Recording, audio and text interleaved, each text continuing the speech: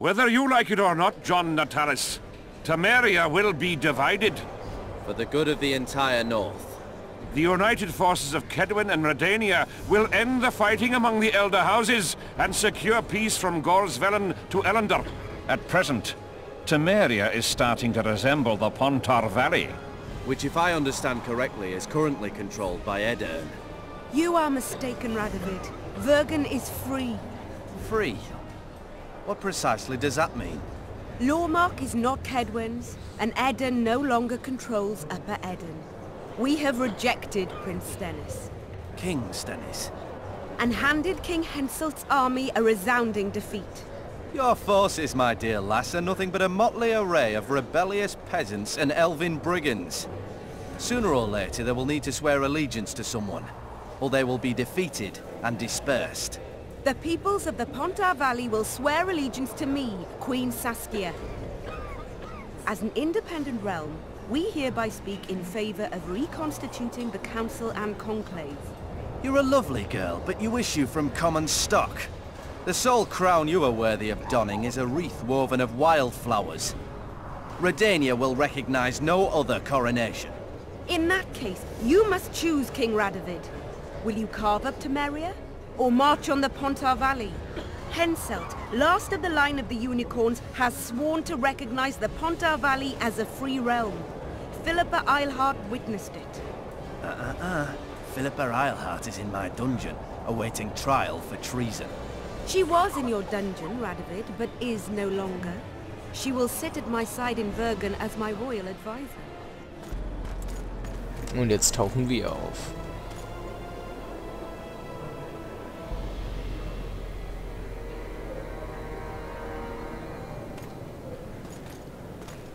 Radovid ist mir so unsympathisch. The document describing the charter of the Council and the Conclave is, as previously ascertained, an exact copy of the charter found in the ruins on Thanet Island. The more important question relates to the Conclave and its power to designate royal advisors. Today, randomly chosen mages and sorceresses reside at many courts. However, in the time of the previous Conclave, such persons were carefully chosen. Why shouldn't we pick our own advisors? These individuals bear great responsibility, Your Majesty. The Conclave needs to be certain they are competent. And that they will keep the Conclave's interests in mind. Obviously, sire. The Conclave's chief interest is the well-being and prosperity of the northern kingdoms. The document has been signed by every member of the Conclave we have proposed, as well as by all but one of the designated advisors. We await only Sheila de Tanserville's signature. Without our royal seals, you should be allowed to designate advisors to cowherds at most. That is true, Your Majesty. Sheila de Tanserville should never be allowed to sign this document. Triss Merigold, you decided to join us after all. De Tanserville has royal blood on her hands. She can't sit on the Conclave. That is a lie. Have you anything to support these claims, Merigold? There are witnesses who will confirm that Sheila de Tanserville was behind the assassinations of Demawend and Foltest. Uh-oh. Officials of the future Council and Conclave. Sheila de Tanserville should be arrested and tried.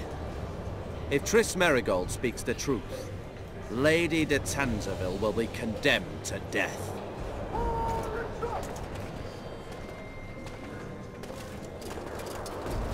Was? Lässt er die Versammlung jetzt hochgehen? Sheila de Tanserville, until Triss Merigold's charges are dismissed or refuted, you cannot sit on the Conclave. Arrest her.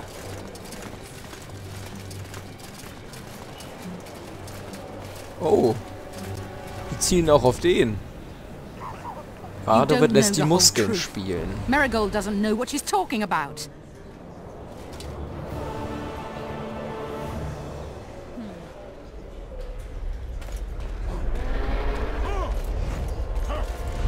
Oh mein Gott. Das habe ich ganz vergessen. Sie hat Saskia ja in ihrer Gewalt.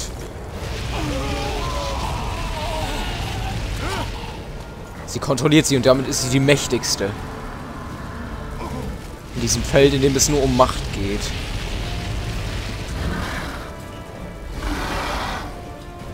Aber wir werden nicht zulassen, dass sie entkommt. Auf keinen Fall.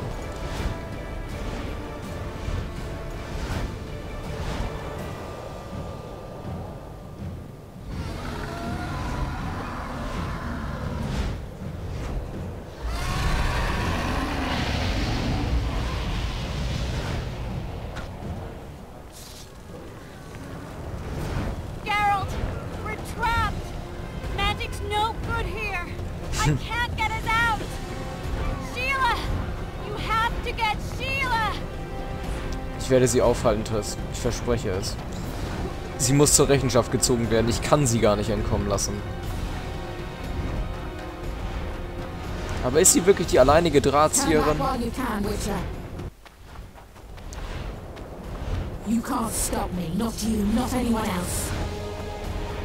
Ich glaube nicht, dass sie alleinige Verantwortliche ist.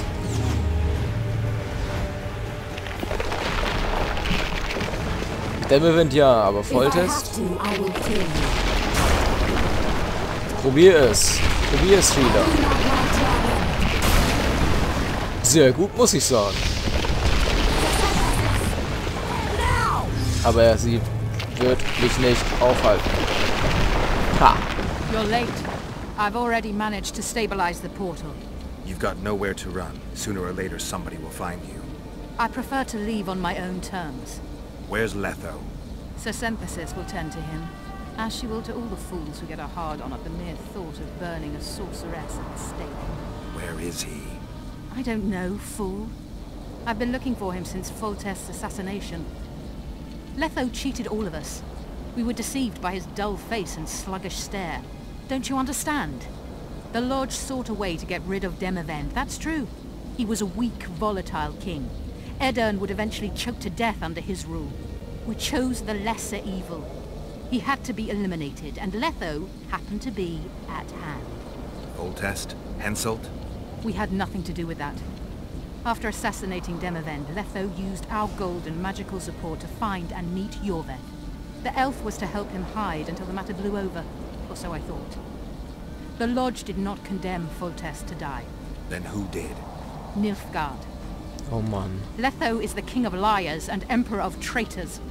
From the start, he worked for the glory of the great sun and the white flame dancing on the graves of his foes.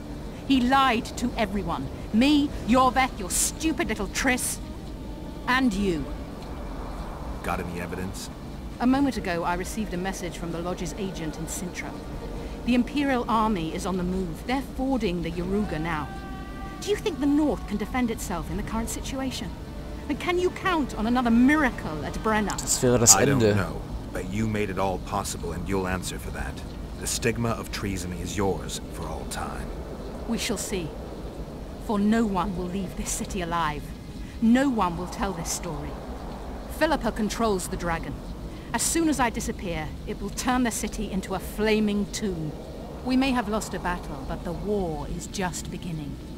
You, however, shall not take part in it. This is your end, Witcher. Farewell! Something's not right! The diamond! Someone replace the diamond! This one's flawed, I'll be torn to bits! Das kann nur Leto gewesen sein. Aber da ich im letzten Video sie sterben ablassen, werde ich es diesmal lassen.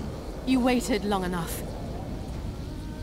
Should you survive, go south to Nilfgaard, where you'll find Yennefer of Vengerberg. Farewell, Witcher. Schade. Ich hatte gehofft, dass... Fucking hell, man. Fucking hell.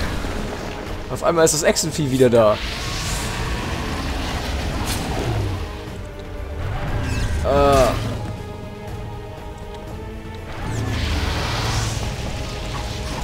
Stirb! Und tot bin ich. So schnell geht das hier. Nein, ich hatte eben gehofft, dass ich Sheila irgendwie gefangen nehmen kann, bevor sie teleportiert. Damit ich sie als Zeugin habe. Dass tatsächlich Nilfgaard dahinter steckt und Leto. Wir wissen es jetzt. Also Leto hat nicht für die Loge gearbeitet. Sondern er hat im Namen des Kaisers Emhyr van Emreis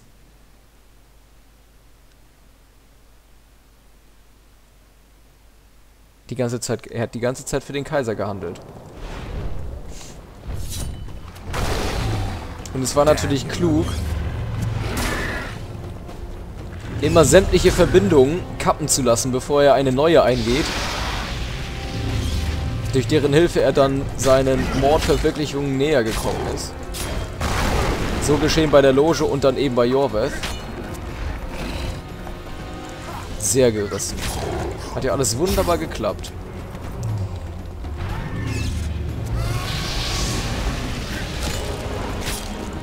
Stirb!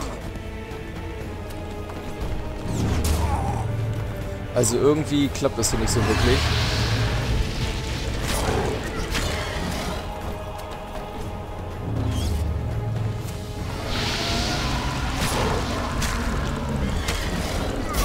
So oft wie ich hier mein verdammtes Schild erneuern muss. Und jetzt habe ich noch nicht mal mehr...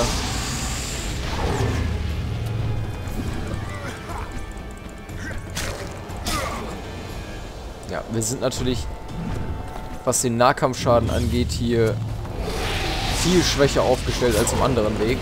Wir haben es geschafft. Die erste Phase ist beendet.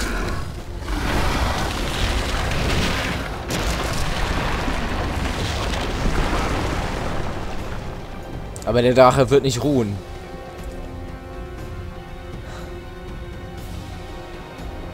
Wir werden Saskia nicht retten können. Wir werden sie nicht retten können.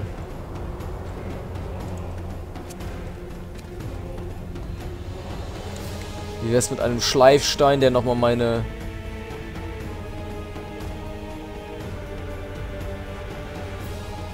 Habe ich alle Schleifsteine verkauft? Nein. Ich muss nochmal meinen Schaden erhöhen, bevor ich da hochgehe.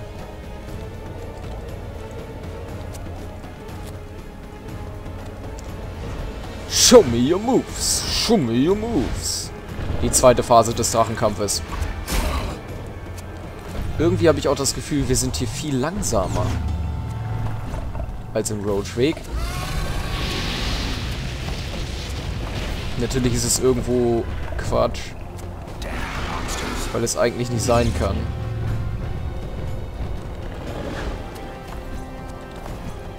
Das war knapp.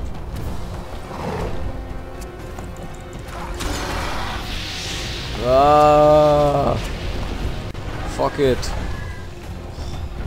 Ich muss erstmal ein bisschen meine Energie regenerieren. Das ist alles viel zu wenig. Also mindestens 3 Balken sollte ich haben. Läuft nicht. In diesem Weg läuft es irgendwie nicht.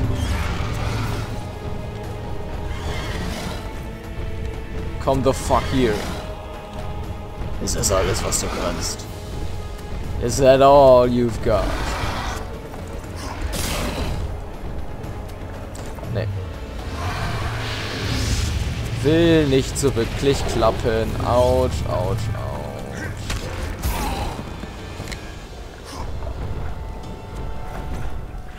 Kann ein bisschen länger dauern, bis ich den hier besiegt habe. Ich glaube auch nicht, dass Art oder sowas irgendwas bringt. Uah. Das ist natürlich eine ganz böse Attacke. Das hast du dir so wohl gedacht, wa?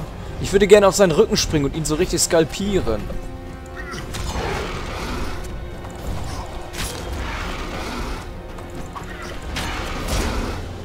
Wir haben ihn gleich.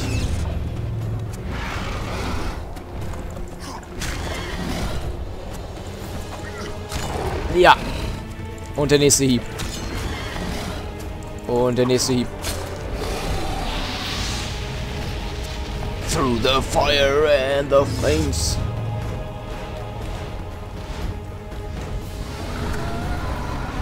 Oh weh, ich verkack den Versuch. Das läuft so gut.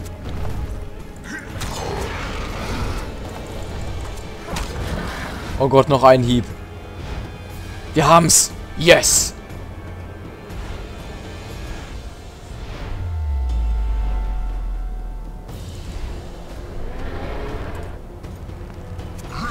Das wird wehtun, Saskia. Tut mir leid.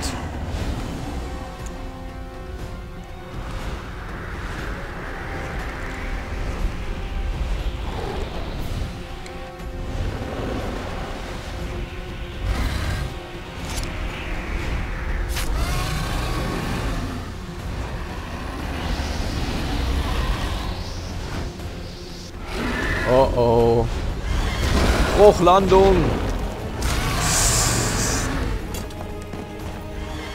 Autsch. Wenn das nicht ein schönes Piercing wird. Ich habe noch nie einen Drachen gesehen, der im Baumstamm durch den Rumpf rumläuft.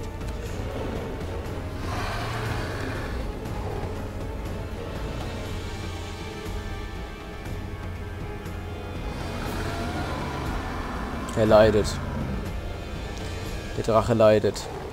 Wir töten ihn.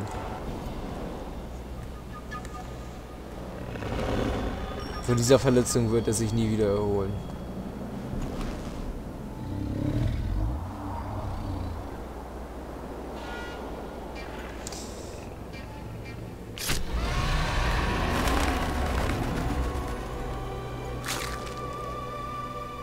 Und das ist das Ende von Saskia. Und einem freien Pontartal. Wir hätten sie retten können, wenn wir Philippa geholfen hätten. Aber dann hätten wir Triss verloren.